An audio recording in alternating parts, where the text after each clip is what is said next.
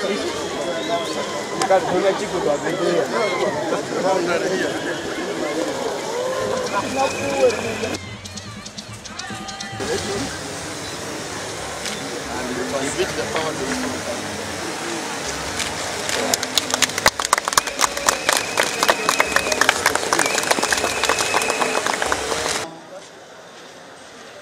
the Entebbe Expressway,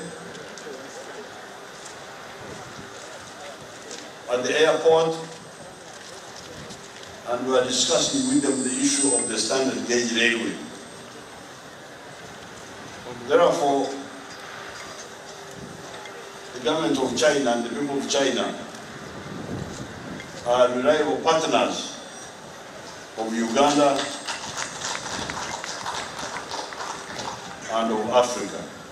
Another 183 megawatts to our power generation capacity is a great achievement and calls for us to remain steadfast in expanding the base for productive use of electricity, such as value addition to agriculture through agro-processing and setting up more manufacturing factories.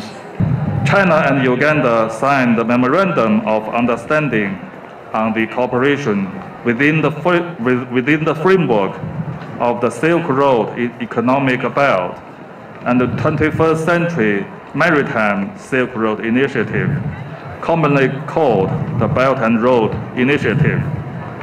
Now our embassy is working closely with our Ugandan friends to implement the 8 major initiatives and the Belt and Road Initiative in Uganda.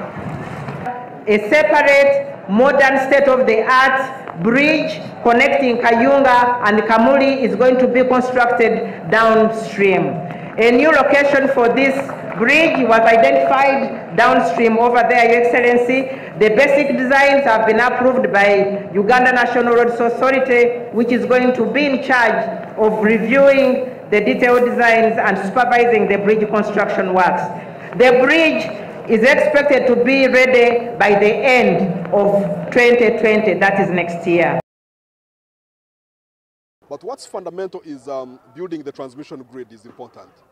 Continued investment in the distribution subsector is also equally very, very important, because you can generate this power. If you can't ever trade it and distribute it, then you'd miss out on the economics. But the good news, the government is focused on these 3 areas, and we as women also are glad, because this will enable us to supply more reliable, secure power supply to our consumers.